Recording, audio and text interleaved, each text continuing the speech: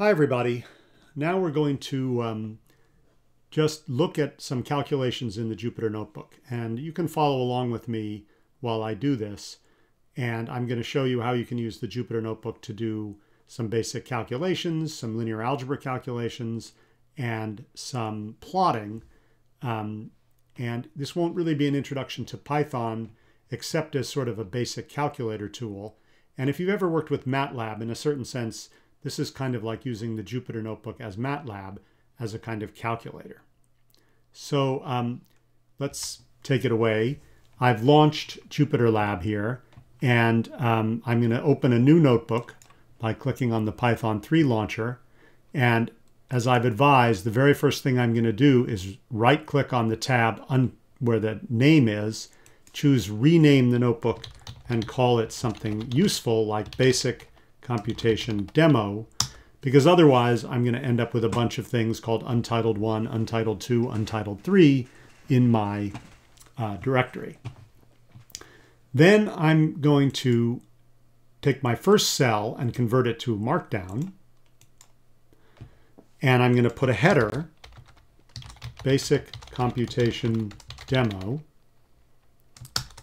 so that I have a nice title for my my Jupyter Notebook.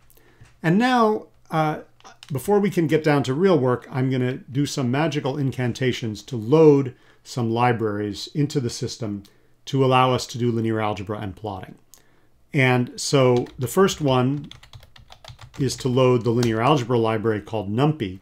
Python can't do linear algebra, or at least not much linear algebra by itself. NumPy is some library of functions that does linear algebra very efficiently, and we're going to want to use that. And you'll see the effect of this shortly. So for now, you can treat it as a magic incantation.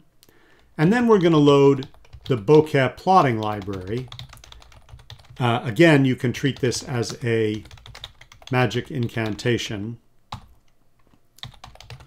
This is going to load just enough of the library to let us actually plot, and we'll see later what that does, but you should get this nice note that says that bokeh has been successfully loaded.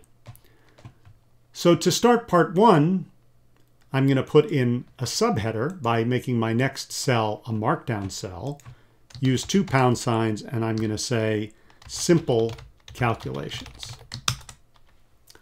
So we've already seen when we sort of started this up that you can type simple calculations like 3 plus 5 times 2 over 100 into the Jupyter Notebook. And if you hit Shift-Enter, it evaluates it. So 3 plus 5 times 2 over 100 is 3.1. But if you want to use some fancier functions, sine, cosine, log, anything like that, then you use the NumPy library. And that means that instead of just saying sine, you say np.sine. That means the sine function from the NumPy library. And you could put in NumPy sine of 2, and again, hit Shift-Enter. Like you would expect, this is actually in radians. You do have access to pi, and so you could do, say, np.sine of np.pi over 6. Pi over 6 is 30 degrees, and so the sine of that is a little bit, I mean, it's really 0.5, but this is an approximation to it. And you have the square root and the log, the natural log.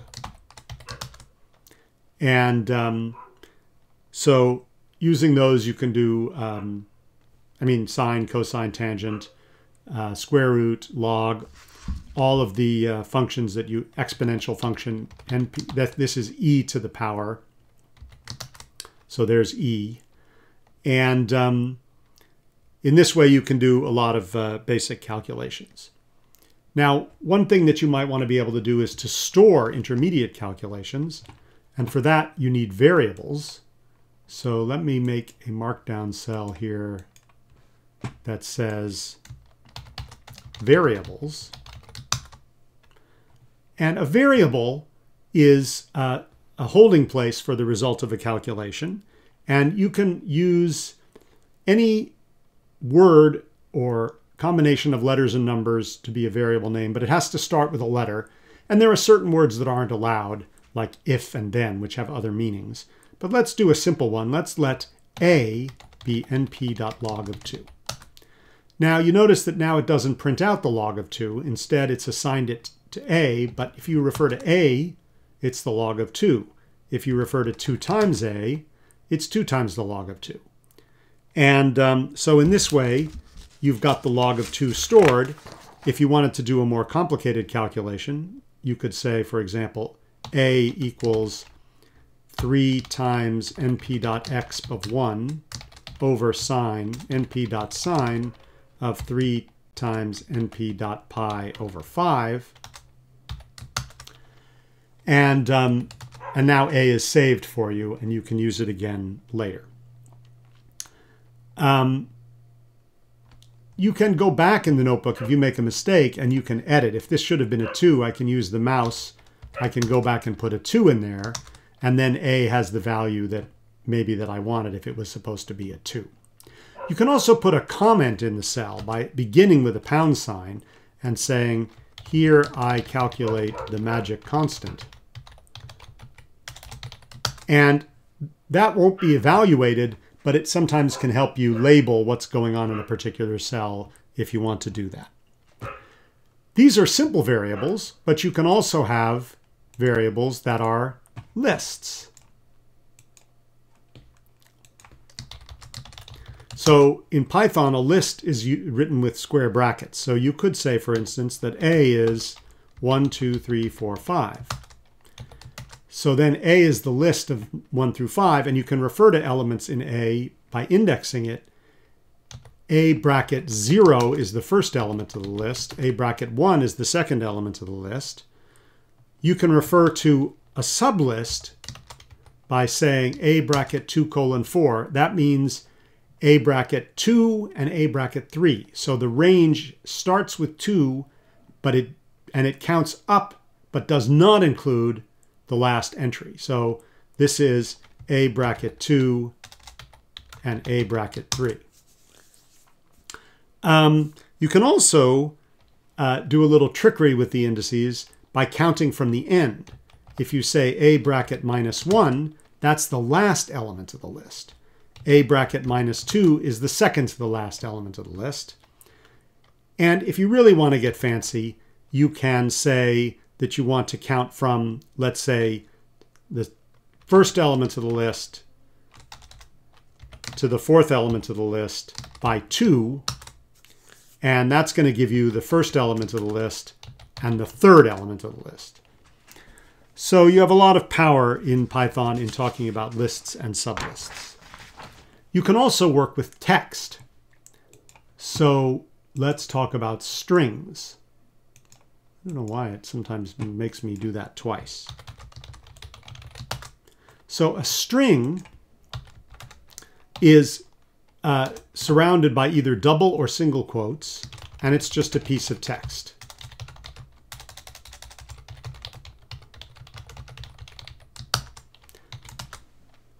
And you can refer to elements of this piece of text just like it was a string. So, like it was a list.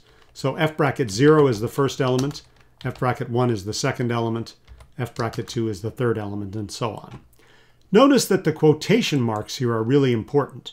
If you tried to say f equals here is a piece of string without the quotes, you get a syntax error because it doesn't really know what to do with this bunch of words. So if you put the quotes around it, then it's perfectly happy, and you get your text. You can do the same trickery with indices. F bracket minus 1, for example, is the last element of your string. Now, for what we're going to be doing, in some ways, the most important thing is to be able to do linear algebra calculations. So let's talk about arrays.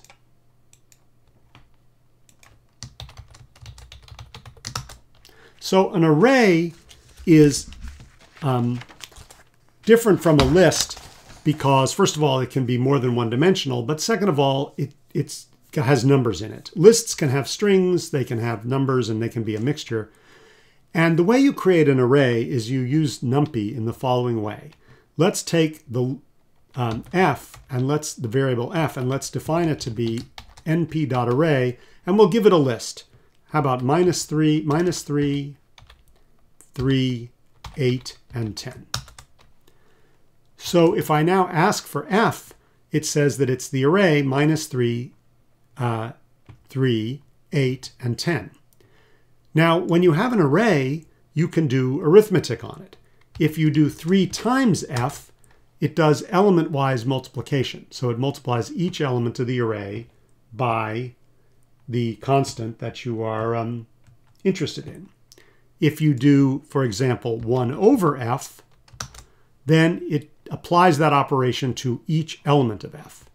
And if you do cosine of f, you take the cosine of each element of the array. So the operations that you're interested in are done element-wise.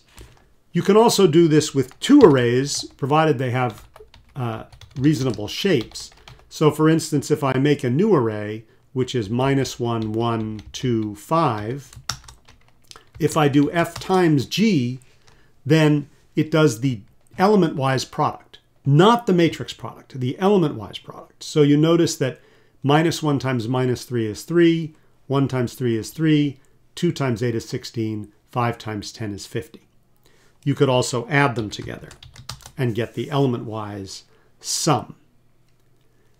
Arrays have a shape. This notation means that it's a row vector with 4 entries. And you can also make 2-dimensional arrays. And for that, you use nested lists.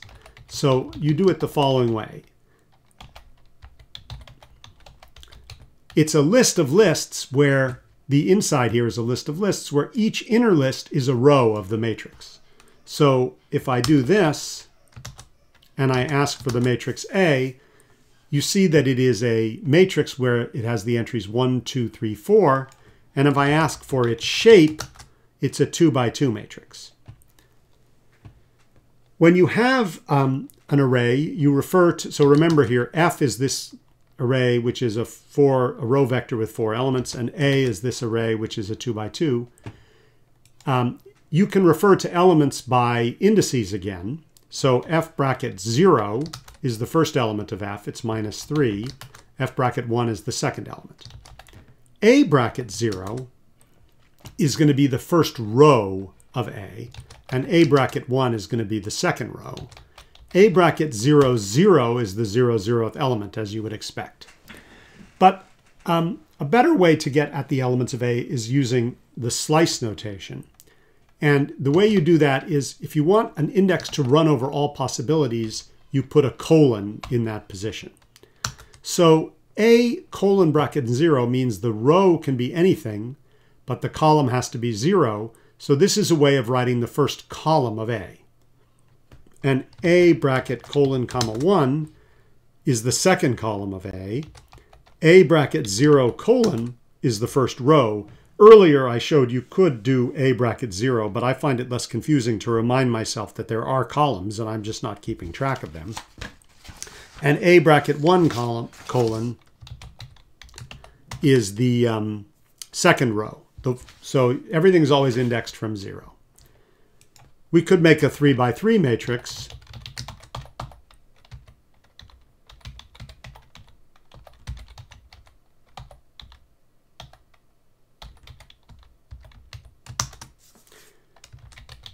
And if we now look at B, it's a 3 by 3 matrix. Its shape is 3 by 3, and its first column means the row can be anything, and the column index is 0, and that's our first column, 1, 2, minus 5. Our last column is 1, 7, and 2. And just to remind you, if we make another 3 by 3 matrix, let's let it be C.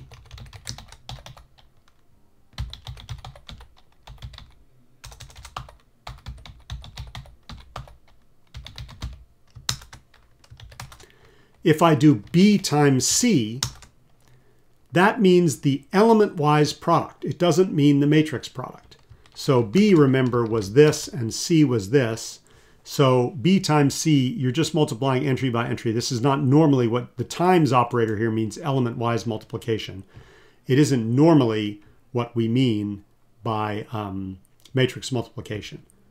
So I'm going to continue this discussion in the next video and talk about linear algebra operations.